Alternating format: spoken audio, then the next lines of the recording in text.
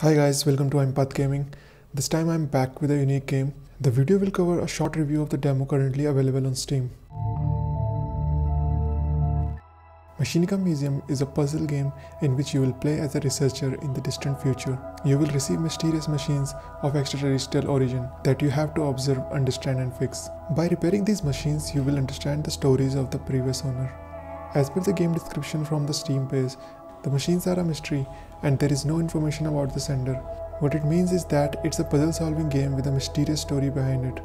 Now coming to the demo itself, this is one of the most polished demo I have ever played. The graphics are pretty good and the gameplay mechanics are perfectly implemented.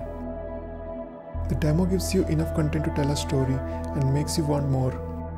Now talking about few things that can be added to the game. Background narration. Currently there isn't any. As the game does offers some lore and story, it will be amazing to experience this with the narration. Final thoughts on the game are: Machinika Museum is a unique game with a mysterious story. The unique mechanical puzzles and wonderful visuals make it worth playing. This game is for the people who like to have their brain teased to solving puzzle. As per the Steam page, the game will be 2 to 4 hours long and will be released in March 2021. That is it for today guys. Thanks for watching. Be kind, be safe and have a good one.